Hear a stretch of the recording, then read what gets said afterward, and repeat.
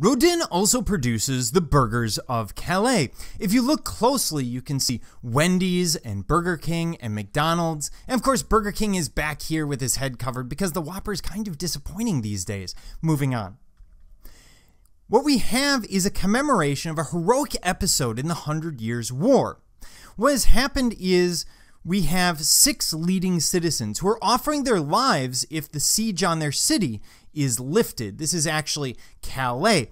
And the British forces have besieged the city. The French want to get out. Of course, during a siege, you basically keep everyone in the city until they starve to death. That is not good for anyone. So instead, these 6 leading men, basically the people in charge of the city, say, look, if we give our lives, if we come over to your side and you can do whatever you want with us, just free our city. And that's exactly what the British accept because, of course, they have their own problems and they don't really want to take over Calais anyway.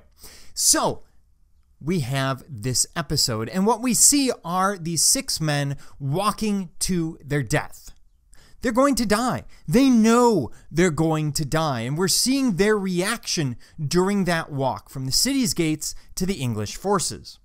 Now, to heighten the psychological impact of the figures, they are spaced out as if they were wandering aimlessly or going through their own individual thought process as they move towards death, and we get very different reactions from each of them.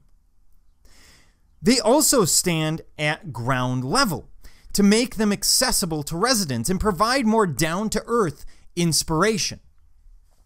So it's a very interesting piece, but the French government originally had put it up on a high pedestal away from the people. Why? I mean, why hide these faces, this expression? Well, think about it this way. We don't really want to think about our heroes having emotions. We want to think about them being heroic. We don't want to think about George Washington sitting at Valley Forge crying because he's well aware that his troops and him and everyone else he knows are likely to die when the British beat him. Because that's what he's thinking at various times. He must be because, of course, the American forces are outmatched at various points during the war. But we don't want to think about that. We don't want to think about Lincoln losing sleep over the Civil War. We want to think of him as powerful, making all the right decisions. And so we have the same problem with the Burgers of Calais. This entire piece is about emotion, yet that's the one thing that we don't want to think about our heroes having. And as we look at these faces, we see different ways of going to one's death. This man seems wrought with anxieties, with fear. This man seems just sad and depressed. This man on the left, very stoic, knowing what he's doing, knowing what he has to do.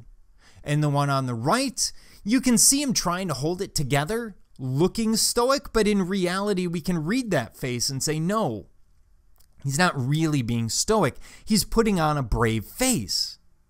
And so Rodin has captured something very, very different. He has captured the emotion of the moment. Because of works like Walking Man, Rodin inspired an interest in incomplete works, and even this has elements and passages that would seem incomplete. We see that use of texture that seems a little incomplete, a little unfinished, but yet it captures the mood so perfectly. He uses the texture to give us a sense of the emotion that the people are feeling. Something very, very difficult because emotions tend to be very small things. You do not walk into your dorm room after a rough day, throw down your backpack and pout. You don't go, and your roommate goes, it looks like you're sad. You don't do that because you're not 3. Instead, as an adult, you sit there and maybe you hunch your shoulders a little bit. Maybe you look down at the floor a little bit more, but it tends to be much more subtle. And so that's what Rodin is working with.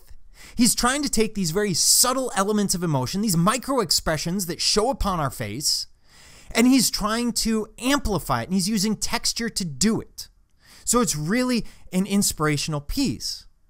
Now, his ability to capture a moment and emotion, as well as recreating highly textured surfaces while revealing these deep themes, was also going to be inspirational in the 20th century.